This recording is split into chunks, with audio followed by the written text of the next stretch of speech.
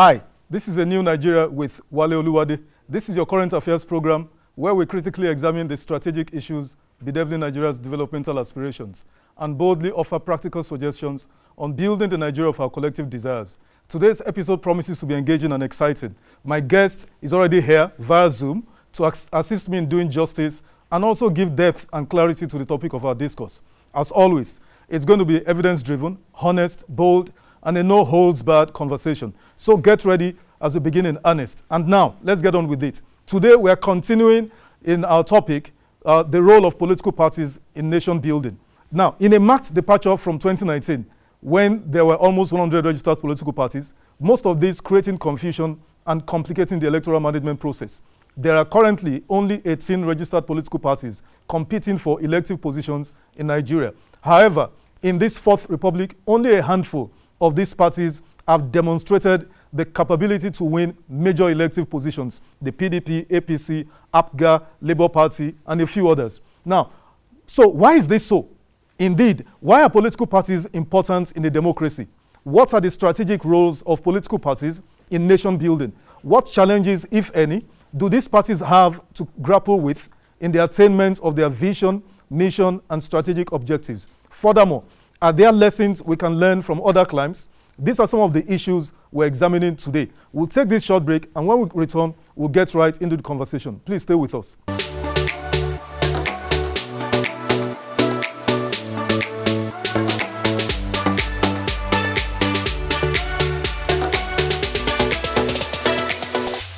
Welcome back. My guest is already here, Professor Ayo Olukotun. Let me give a brief introduction on Professor Ayo Olukotun. He's a PhD holder, a renowned political scientist, and media scholar. He was the Obasikiru Kayode Adetona Professorial Chair in Governance, Political Science, Department of Obafemi Onabanjo University, or rather, Olabisi Onabanjo University at Goiwoye. Since May 2021 till date, he has been a director at the Obasikiru Kayode Adetona Institute of Governance, Department of Political Science, Olabisi Onabanjo University. As an academic, he has lectured at the Ahmadu Bello University Zaria, University of Lagos, and the Lagos State University. He was also a visiting professor of international relations at the Obafemi Awolowo University, Ile-Ife. He was also a distinguished professor and head, Department of Political Science, and Dean, Faculty of Social Sciences at Lead City University. How are you today, Prof? Fine, thanks. And you? I'm good. So, let me pick your brains. The reason why you are here, you are the expert on political science, so this is the season of politics, So, Prof, can you please tell us, what are political parties? What do you understand by a political party for the benefit of Nigerians?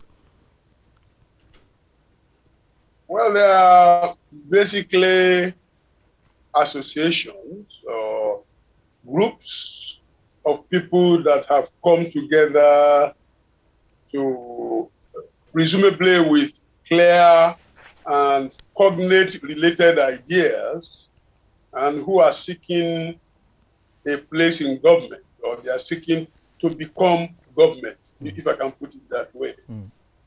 Okay. So, how has our democratic experiment in this Fourth Republic? Can you do an assessment, briefly, sir, in like a minute, do an assessment for us in this Fourth Republic? What has been the democratic experiment like? Well, it's been topsy-turvy. Somebody will say 1 step forward, 2 steps backward. The democratic assumption has not been realized, has not been fully realized. We can assume that it's on its way to realization, but it's taking quite some time for its ideals to be realized. By that I mean that the much talked about democratic dividends are coming in trickles very slowly to the people. You recall the joke about the Niger Delta militants who said that the reason they got enraged is because each time they check, they are told that the policy dividends are still in the pipeline. And so they finally got exhausted and went about breaking the pipeline. Since the dividends have not reached them. So they wanted to find the dividends in the pipelines. The dividend of democracy can be forced out of the pipeline. I don't know whether they have succeeded. Thank you, Prof. We just concluded a series of party nominations for 2023 elections. What's your take on some of these conventions that produced, the party primaries that produced presidential candidates and all of that? What's your assessment, Prof? Well, at another forum, I have quoted the comment of one of the aspirants who said that for his own party, the party to which he belonged, that the primaries and conventions, his own particular one, was obscenely monetized. And if indeed he withdrew, he did not any longer present himself as a contestant, because he says that the thing has been obscenely monetized. Is money not a critical factor in every democracy, whether America, UK, or wherever? Is the role of money not important? Oh, yes, it is, to be sure. There's a difference between the use of money and the monetization of a process. If you go back to the home unit, there are times you have to woo your partner, your son, your daughter with money, but monetization is a different kettle of fish. It means that the process it has become what we call it has become a bazaar, okay, in which the highest bidder wins the process. So what we have in Nigeria is monetization. Nobody can pretend that money is not important in democratic elections all over the world. But when you monetize the process, it means that money assumes a disproportionate importance in the process. It's monetized. So it's buy and sell. It has become a market for trade, for bargaining. Brilliant, Prof. The two major political parties. I had a party chairman here on this program and I interviewed him, and I was asking about the role and the influence of money in our democratization processes. And he said, okay, it is elected officials on the platforms of these two major parties who use state resources to finance their party activities. Or the smaller ones, you have just a few money bags also bankrolling party activities. How dangerous is this phenomenon to our democracy? He said that the larger parties are funded by public officials. Absolutely. And the smaller ones also by money bags. Exactly. Did I get that right? You got it right, sir. You got it right. Huh? You get it right. You got it right, Prof. Hello? Correct, Prof. You're correct. I got it right. Yes. Okay. Well, yes. Somebody has to pay for something. And that's why I'm saying that even in the US, money plays an important role in the funding of political parties. The world over, somebody must pay for advertising, somebody must pay for hotels, ancillary services when people come for elections, no doubt. Of course, we know what used to obtain in Nigeria, that and most of Africa for that matter, that a lot of money is stolen from the public treasury in order to provide funds for political parties. What happened after the exit of former President Goodluck Jonathan was extremely revelatory about that kind of funding that I'm talking about. But what has changed really I don't think that that anything has changed in that particular.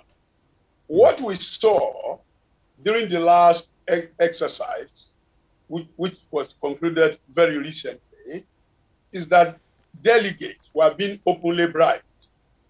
In fact, somebody said that delegates or the job of delegates had become the most lucrative in Nigeria in a long while. Wow. Because they were being given dollars and so on.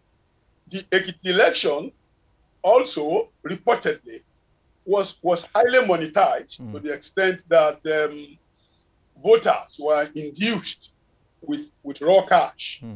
I don't know whether it's by one party or by all the parties. I think the case is probably in court. So the point I'm making is that when they say it's obscenely monetized, what they are pointing out is that fine, money must play a role. But when money becomes the preeminent factor in an electoral process, then it should worry. It should worry voters. It should worry election managers. It should worry the government, who are the monitors or the midwives of the process of transition. Good point, Prof. Now let's go further. Now, the alternative to a few individuals, either elected officials or money bags, funding political parties, my understanding of how it is done in America or in the UK or otherwise, members fund political parties by their membership dues, contributions or levies or whatever. That's what I understand. Now, the counter narrative here is that there's so much poverty in Nigeria that you do not expect Nigerian masses who are suffering, to still come and contribute to political parties. Now, to what extent is our very low understanding of democratic ethos in this country, to what extent has that contributed to Nigerians not willing to fund political parties and thereby being able to demand for accountability from political parties managers?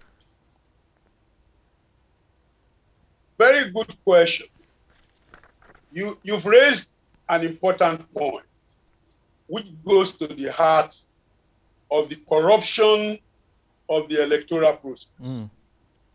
It's not only in the UK, even here in Nigeria, although we were very young at the time, in the days of Awolowo, Azikwe, and all that, they told us, our fathers told us, that they had membership cards for which they paid. They raised a moderate amount of resources, money, to fund the political and electoral process. And some of the older people can still show you their membership card in those days. So the people, because in a democracy, the demos, that's the people, are supposed to be the epicenter. Exactly. But we are running a democracy without the demos. So there's a disconnect. Somebody just wakes up in his room, maybe he had a good dream, and he says, I want to be the governor of X state. I want to be a local government chairman. I want to be Nigeria's president. Okay? And there's nothing he has done. He may have held office previously, but we don't know what record he has. Most of the people we have had are charlatans. Okay? They don't have any record worth the name. Okay, fine, they occupied the office, but how well did they do in the office?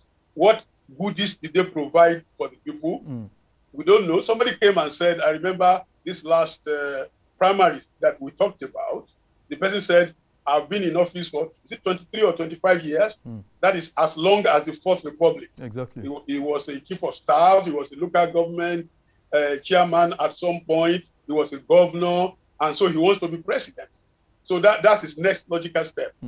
Nobody is talking or debating the quality of his performance. If these guys who have come out were so tremendous, then the country will not be in the mess it is. The country will not be in the mess it is today. The fact that the country is in a mess, with people being killed, kidnapped, almost on a daily basis, suggests that there's something seriously wrong and frightening about the quality of governance. The state of the roads, the long-running strike of the academic staff union of universities and other unions, the frequent closure of campuses, the health infrastructure in disarray, all of these show that governance has been very low grade over the years. So whatever post these people held, I know there may be a few exceptions, but whatever post they held, they have not performed very well. But in order to bridge the gap, because the people don't know them, they don't really care about them. So to bridge the gap, they bring out swaps, loads of money, loads of money. Oh, this is your share, that is your share. So they've conditioned the people themselves to ask for money. So if you go to your village now to say, I want to be the next governor of social state. Prof, we'll take this short break, and then when we come back, we'll continue with our conversation. Please stay with us.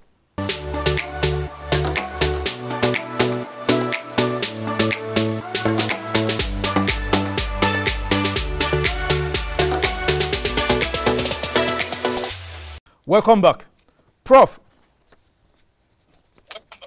can you hear me, sir? Yes. Okay. Nigerian political parties, how ideologically inclined are they in your own assessment? What roles? They are not even inclined at all. There's no question about how inclined are they. None of them has any ideology, which is why, as you know, what they call party switching is another disturbing and pervasive factor. Somebody thinks he will be governor here, he doesn't win the primaries, he switches to another party, and so on. And it has become a norm. It has become normalized, normalizing the abnormal. Fine. Even in the US, people have switched parties. I can cite the names. Donald Trump has switched party before. Hillary Clinton has switched party before. A host of others, Ronald Reagan. But the proportion is, in my opinion, what defines the system, whether the system has become absolutely rotten or not. In the US, you will have something like 12%. In Nigeria, it will be something like 90%.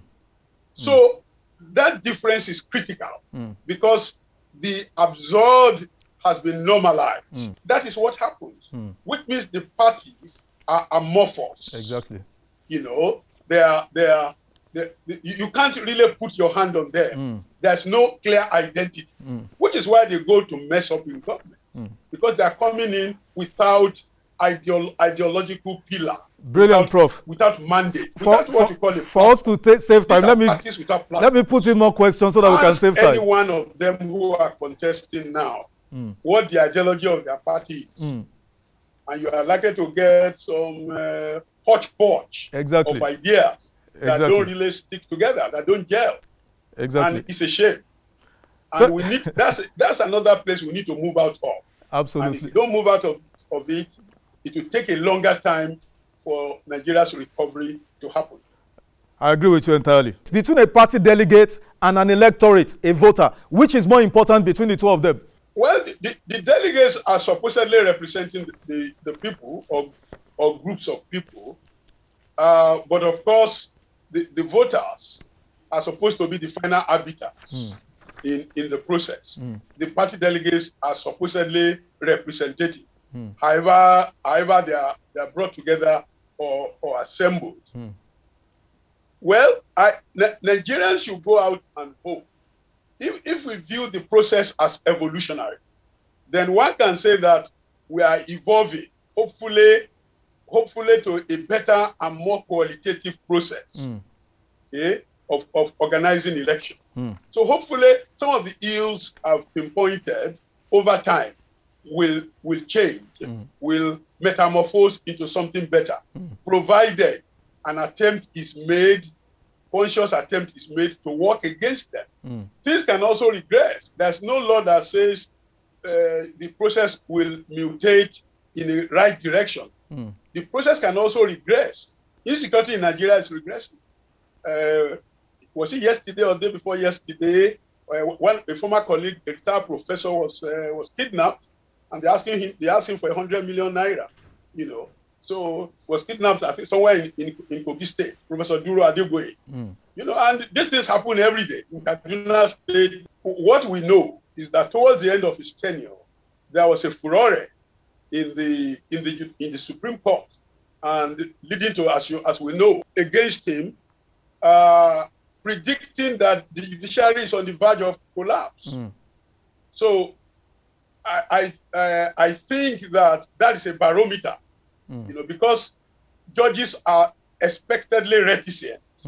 They are not in the public faith. In the public, they hardly come to the. So for them to say, okay, so for them to suddenly the manner they did in that dramatic manner means that to answer your question directly, I'm not sure that history will be kind to him.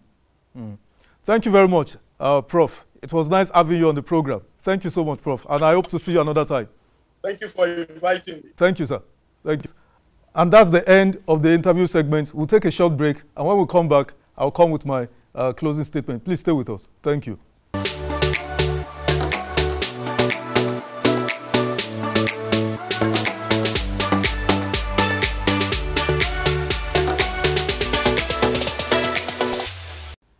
And here are my closing statements.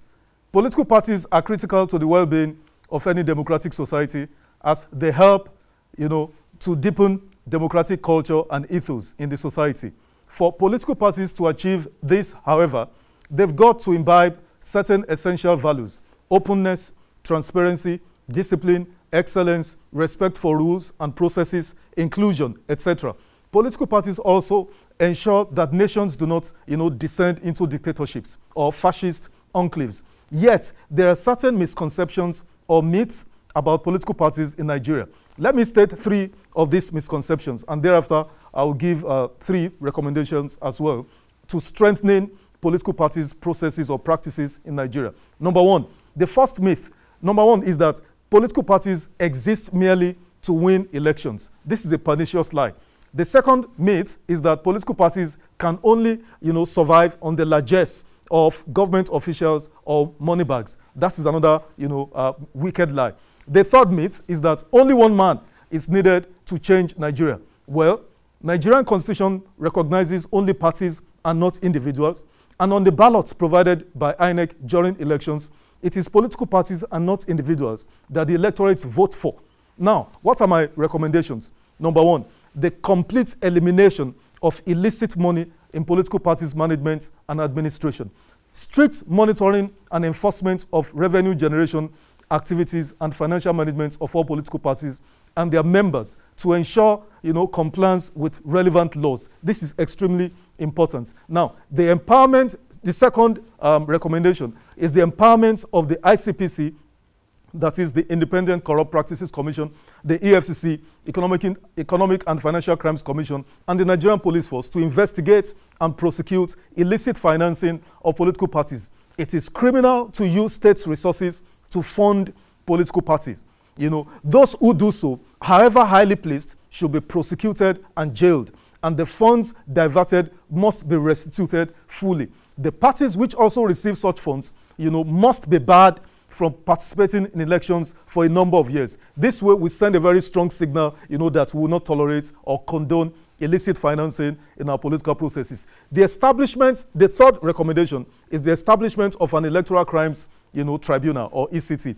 This is to determine the culpability of persons and institutions which violate the electoral laws. If we have the Code of Conduct Bureau and the Code of Conduct Tribunal, why not an economic, you know, an electoral crimes tribunal to complement the work of INEC, seeing that INEC is already overburdened? Now, why have I devoted much time to the goings-on in political parties in the last 4 episodes?